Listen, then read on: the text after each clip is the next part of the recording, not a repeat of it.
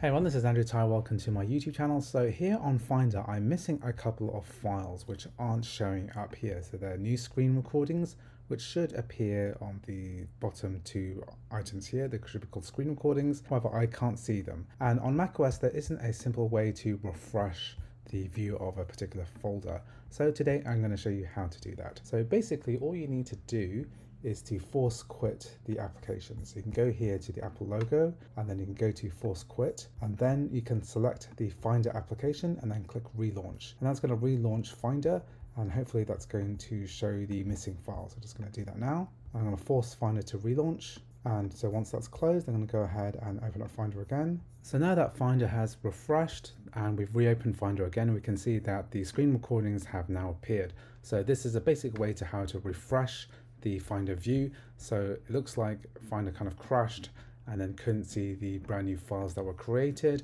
However, this has all been sorted now. So anyway, I hope you found this video useful. If you did, please like, please subscribe, and I'll see you in the next video.